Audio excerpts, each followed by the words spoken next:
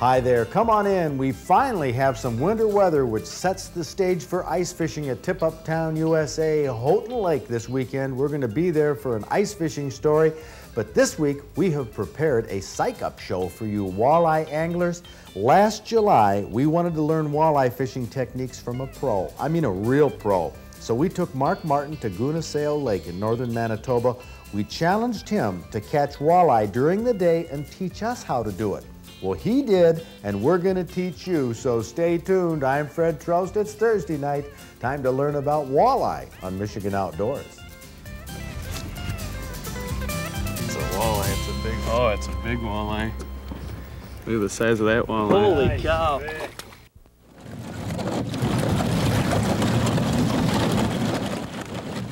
Early spring, ice out. This is the time to catch northern pike and walleye in most lakes. Not only are we fishing at the prime time of the year, we're on Gunasao Lake that has very little fishing pressure. The walleye come easy and they're big. Oh, it is? It's a big walleye. This will be my biggest walleye ever. I shouldn't have said that. Oh. Can I take it back? No, take it back. At ice out, anybody can catch walleye.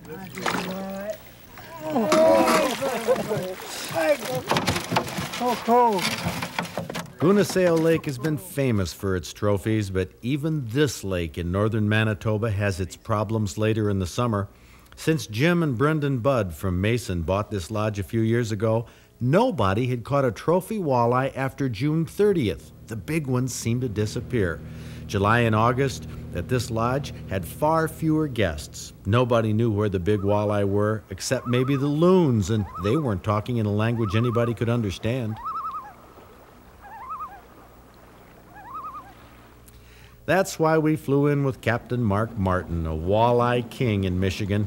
He brought a depth flasher, some live bait, and a lifetime of knowledge. Yeah, we're at 31 feet right now. We're going to come back up into 20 here and follow that around. There's some fish right there on the bottom. I seen a couple pretty decent sized fish down there.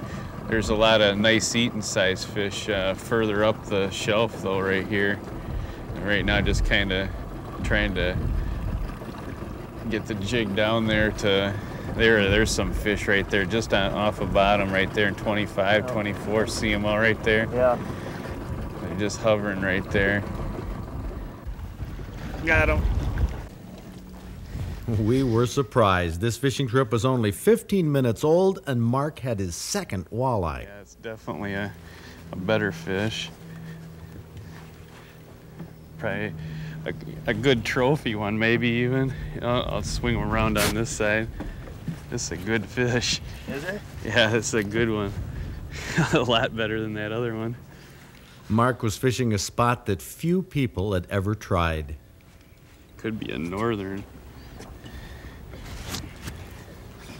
It's a walleye. It's a big walleye. Look at the size of that walleye. Holy cow. That's a good walleye. Go where you need to go. Oh, that if you want to, sure. Yeah, sure, Brandon, you can net it. Brendan Budd was almost speechless. After June 30th, he had never netted a walleye over 28 inches from this lake. He's been down there in the... He's been down in the rocks. That's probably a 9-pounder or so, isn't it? How could Mark Good Martin 9. find and catch a fish like this so fast? That's not a bad fish for what we've been. It's second fish in about 15 minutes of fishing, and we're not even fishing the real good spots. That's a dandy. I've seen Mark do this kind of thing before on strange waters, and he said he'd teach us how. It's 31 inches long. Is it really? Yeah. We'll release them back into the water here, and as careful as we can.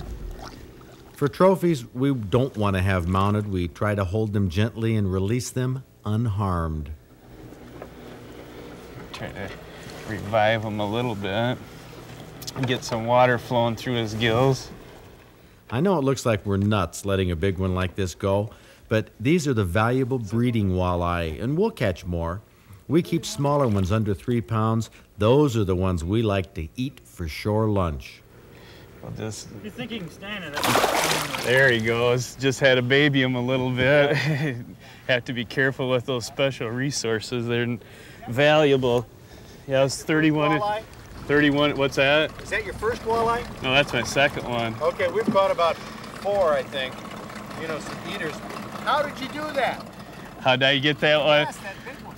Well, I was back trolling along, and I just got through telling John, I said, there's some big ones down there, didn't I, John? Yep. And I said, Why were big ones down there? well, watching the flash and being able to tell that they were right there, and I just back trolled into the wind and just kept kicking it out of gear and just working the twister tail along the bottom, but just keeping it off, and all of a sudden I just felt them hit it and just kind of let them hold on for a second and set the hook. And I thought for a second it might even be a northern, because I didn't really, expect to get a nice walleye that quick during the trip. Well, this was walleye lesson number 1 from Mark Martin, who won the Cabela's World Walleye Championship in 1990. He's not bothered by wet or windy weather. He said we could catch walleye anytime. What Mark was looking for with his flasher was underwater islands or reefs that were about 15 feet below the surface, and he wanted deep water around these islands. He said that's where the walleye stayed later in the summer. If you back troll down to where they are, you'll catch them. Yeah, there's a reef that just came up out of 50-some foot of water right here. And there's some fish down here on it I see around this edge. I'm gonna try to find the high spot right here, and then we're gonna drop a buoy marker on it. And yeah, here it comes right up right now. It's coming right up out of 50-some foot. We're up to 27 feet right now. Keep circling here a little bit at a time until we try to find it. Here it comes. It's coming up. We're up to about 21.5 feet right here. There's fish all over the top of here too. There's some nice fish right there. Right there. About 27 feet? No, about 21.5 right here. 20 feet, 19. We'll find somewhere close to about 15 and put a marker over. Man, there are a lot of nice fish right here. We set buoys on sunken islands so we can find them again easily. The fish were always there. We got it sitting in about 12 feet of water right there with 50 foot all the way around, and it tapers off. Mark Martin was the first person to use a flasher on this lake. Nobody knew about the secrets of the sunken islands. Here it comes. Oh! Oh, it's Nice a big walleye. Whoa! It is a good walleye. Yeah. Want me to grab them for you? Oh, I don't know. What do you think, John? I would. Grab a net. Okay, I'll You can grab him and throw him back. No, I wouldn't. I want to get to see it first. Well, I do have the net here. Here we are. come on there. Oh, you got it. That's a big size walleye. That's a nice walleye. It is. There, ooh. Did he get you? It came No, right up. no, but the hook came right out. Well, that's a good one. Can't complain about this. No way. Now this is a whole stretch of water down here for a mile or two that nobody's ever fished, and it's right next to the lodge. Nobody ever fished next to the lodge in the summer, but those walleye had been there all around the sunken islands. Yeah, that's a nice Not a walleye. shabby walleye at all. The trick to finding these walleye was using a flasher. In the summer, they like certain places you can only see with sonar. Boy, they're in here. Oh, my heart. Oops, here, let me shut this thing off here a little. Ooh, that's a nice walleye. Yep. Yes, it is. Oh! They're in a little shallower here. I just picked one up while you were reeling in. Did you? Yeah. Oh, this is a good one. And the barbless hook comes right out. Ooh, this is a nice I one. want to see how long this is. This is a nice fish here too. A real nice fish. Where at? I got one on Mark right has here. one. So you say you want something to eat, and then you get into the nice ones. Yeah, well this one, Mark, is 25 inches. That one's 25. Too big. Too big. Too big. It has to be 22 or less for shore lunch. All the fish this size, 22 to 28 inches, have to go back. Can't keep them. No problem. No. So you got one in, and I'll send one on its way. That one looks to be maybe 23, 24. 20, yeah, I'd say 23, 20. Nice. 23. That is. Let's see what we got here. No, it's over. It's a little over 22, so Yeah. it's got to go back. Yeah, it's too nice of a fish. Yeah. Took it too long to get this far. That's a Isn't nice that one. funny? We just decided to start saving fish for shore lunch, catching them too big. Yeah, I know. We're going for We're lunch fish. going for shore lunch, and here goes this one back for his lunch. There he goes. Mark Martin cracked the secret. It wasn't how we fished, it was where we fished that made the difference. He taught us how to use a flasher to locate sunken islands where the summer walleye hung out. And they like live bait, crawlers or leeches. They'll make any lure work better. Back troll with the motor in reverse going against the wind for maximum boat control. And to maintain good fishing like this for years ahead, keep the eaters, but release those big spawners. It's only practical. Remember at Ice Out when cameraman John Ford caught that 29.5-incher and we all thought he was crazy for not having it mounted? He figured he'd catch a bigger one, but he didn't on that trip.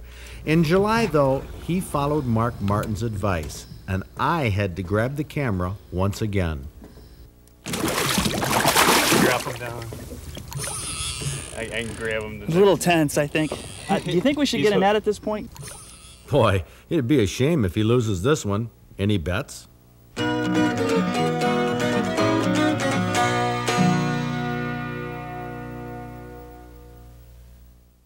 Let's summarize the principle here by looking at this map again.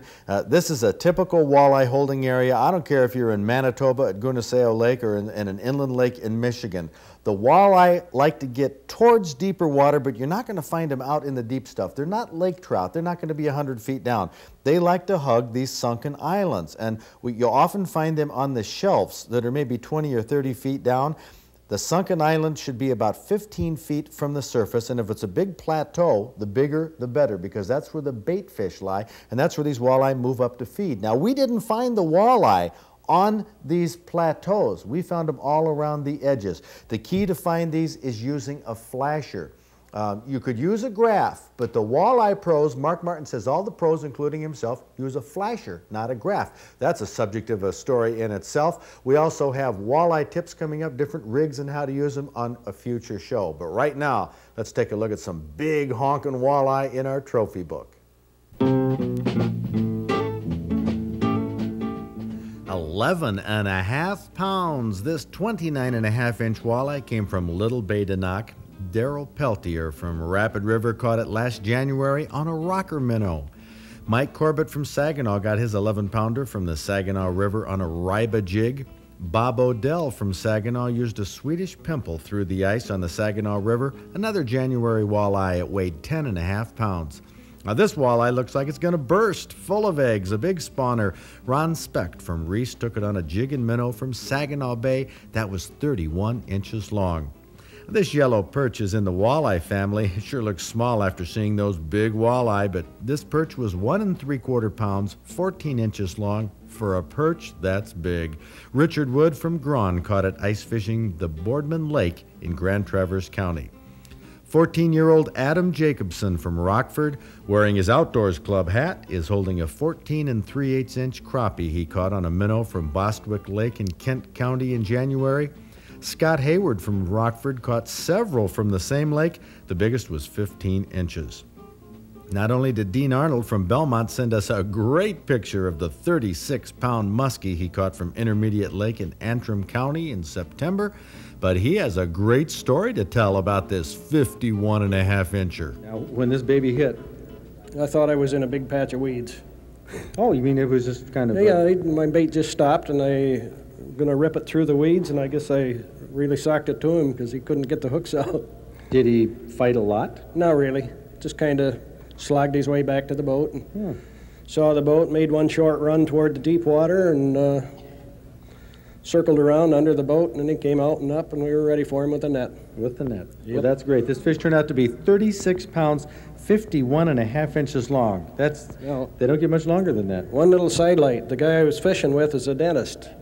And the first thing he did was to check for cavities. I bet he did. Wouldn't you love to catch a fish like this? Dean Arnold did, and he's our Michigan Outdoors Trophy Muskie Angler of the Week.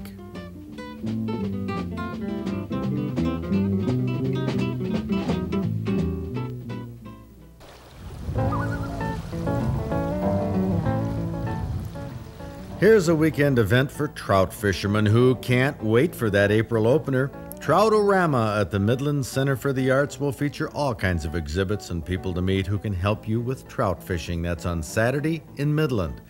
The annual Shiver on the River Walleye Contest begins this Saturday in Saginaw. There is an entry fee, but the contest runs until February 8th. There's a National Rifle Association class this Saturday at the Western Wayne County Conservation Association in Plymouth Township on how to operate a safe air gun range at home or in a school or club. A very useful class for people who want to promote the shooting sports. The Lincoln Bowman Downriver Brown Township have a 3D archery shoot this Sunday. And there's a boat, sport, and fishing show next Wednesday through Sunday at the Pontiac Silver Dome. We'll be at Tip Up Town, USA this weekend in Houghton Lake. Join us for ice fishing and the Carnival on the Ice. Now, we're also going to be at Perchville in Tawas for ice fishing and the festival at the end of the month. We'll be taping stories for our trophy book at the Moosehead Fishing Awards Banquet on Friday, February 28th, and Saturday the 29th at the Williams Gun Sight Hunting Awards Banquet. These will both be held at the Lansing Civic Center, so be there. It's a great evening for sportsmen.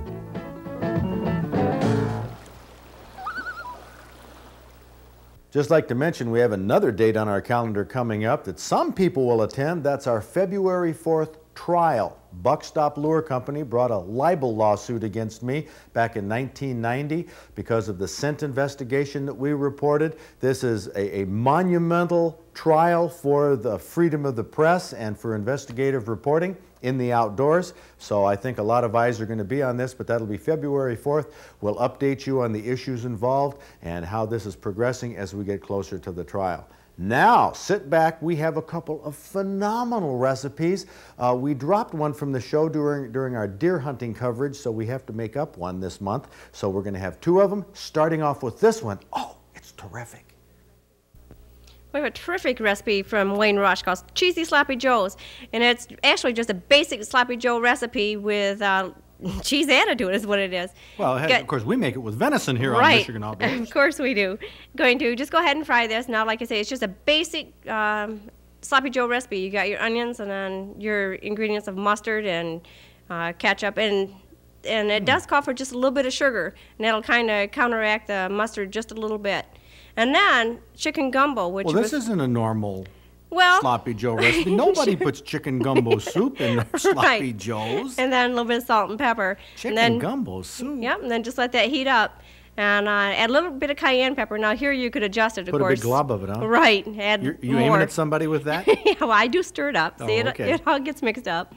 And then, of course, the cheese at the very end, because you don't want it to break right down. So that just goes in until it melts and then goes on a bun. This one lives up to its name. It's certainly cheesy, and it's certainly a Sloppy Joe, but it does taste pretty good.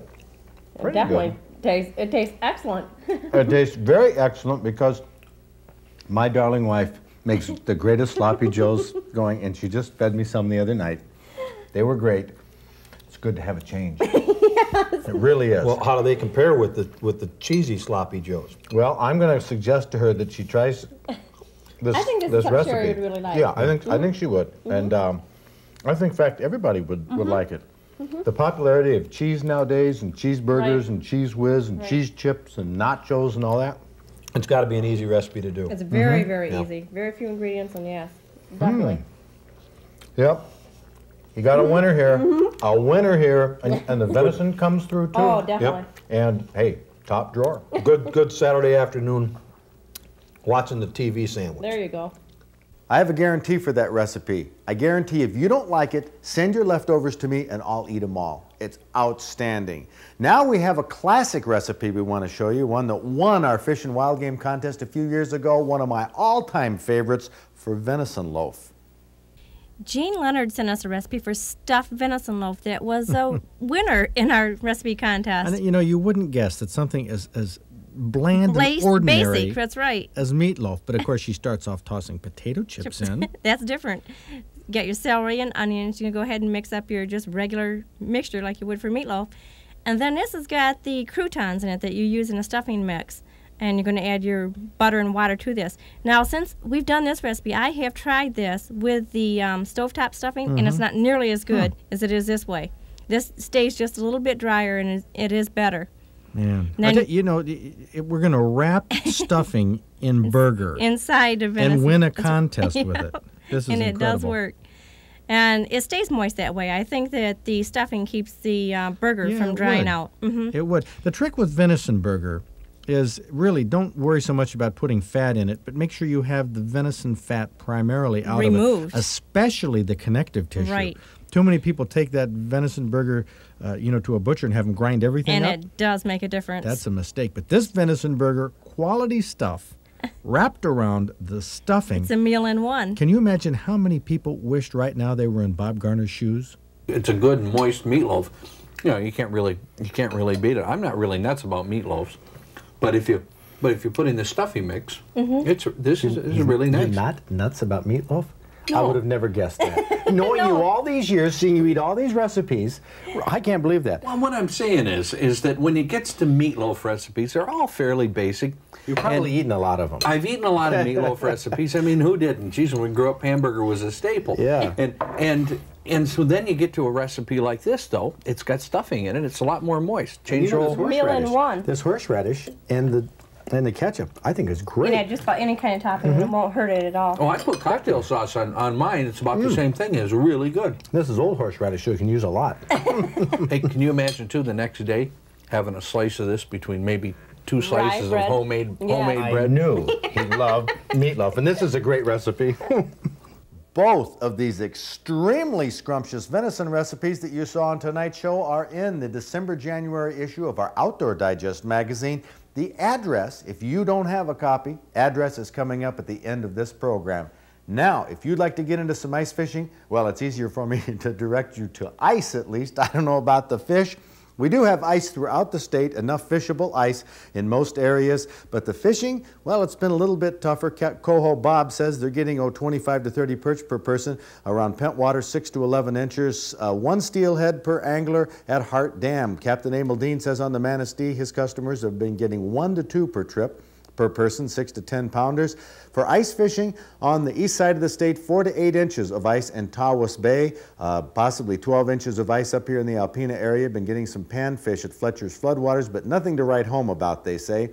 More fishing action is in the Upper Peninsula. Muskong Bay has a foot of ice, getting walleye up to 5 pounds, perch up to 10 inches, and a couple pike. We do have some good fishing over here in Bay de Noc as well, 2 to 10 inches of ice depending on where you fish. If you fish the shallower water, 5 to 10 feet, you're going to catch smaller perch, but they've been getting limit catches. 20 to 25 feet of water, they've been getting perch up to 12 inches, been getting pike limits on tip-ups up to 30 inches.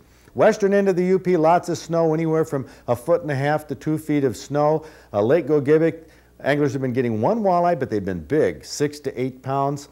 12 to 14 inches of ice. Dick Blau says they're getting 2 to 3 walleye in Portage Lake, 18 to 19 inches. Snowmobile trails in excellent conditions in the western UP. Of course, the lower peninsula, ice, and we're waiting for snow around Tip-Up Town. We know there's plenty of ice, 8 to 10 inches in Houghton Lake. According to the sources up there, The conditions are right. We hope this weekend we can catch some fish. We'll be there at Tip Up Town with our cameras. Maybe we'll see you there. If we don't, get outdoors this weekend. It's a great place to be, and we'll see you right here next week.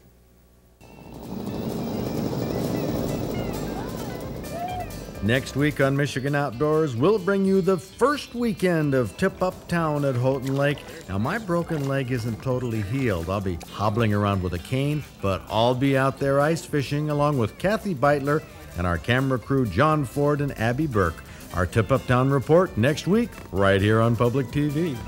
All right. That's a nice one. Nice going, Dave.